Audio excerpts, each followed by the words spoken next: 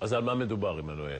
אוקיי, אז ברק אובמה בעצם דיבר על קמלה האריס, הטובת הכללית של קליפורניה, ואמר שהיא מבריקה מסורה, קשוחה, וגם שהיא הטובת הכללית הכי יפה בהפרש גדול בהשוואה לאחרות. וזה סיבך אותו. להתייחס לחזות החיצונית שלה, לדבר עליה כאישה יפה, הביקורת הייתה שבעצם זה מפחית מהכישורים המקצועיים של נשים באופן כללי, וזה סקסיסטי. בואו נראה קצת מהביקורת נגד הנשיא אובמה.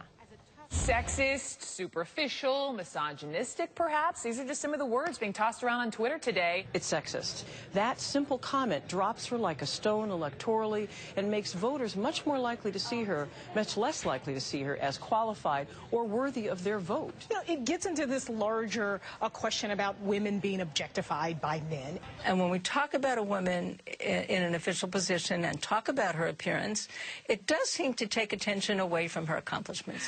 למרות שהקפדת להגיד שהוא מנה את כל התכונות היפות, אסור להגיד שהיא גם יפה ביפר מאחרות. נכון, והוא גם באמת הם חברים קרובים, כמו שסיפר לנו בדיוק גיל תמרי, הם עובדים שנים ביחד, היא תומכת בו, תמכה בו בבחירות האחרונות, שוב, אבל זה כל כך העסיק את האמריקנים שאפילו שגרירת ארצות הברית באום, סוזן רייס, אחד האמיתות הקרובות של ברק אובמה, באה לדבר בפאנל על נושאים מאוד רציניים, והיא נשאלת על הגישה הסקסיסטית או לא של הנשיא אובמה, והיא כמובן יוצאת להגנתו.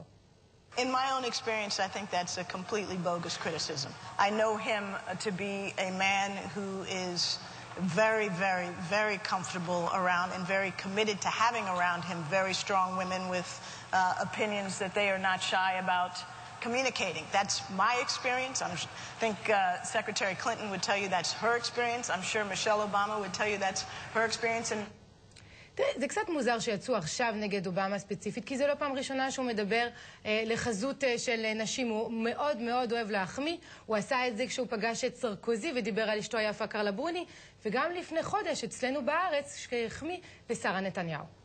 I want to congratulate Nicola and Carla on the birth of Julia. And I informed Nicola on the way in that I am confident that Julia inherited her mother's looks rather than her father's, which I think is an excellent thing. I want to express a special thanks to Sarah as well as your two sons. They are very good-looking young men who clearly got their looks from their mother. Well, I could say the same of your daughters. This is true. ועכשיו מישל אובמה, שגם לה הייתה פליטת פה בסוף השבוע, היא מתראיינת על החיים הקשים של אימא וילדים וחוגים ועבודה, איך מנהלים הכל, ותראה איך היא מכנה את עצמה, אם חד-הורית.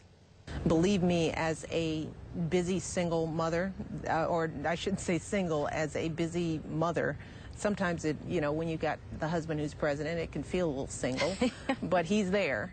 כוונה טובה, נפילה משהו, טוב. תודה. תודה, רפי. בית המשפט בחיפה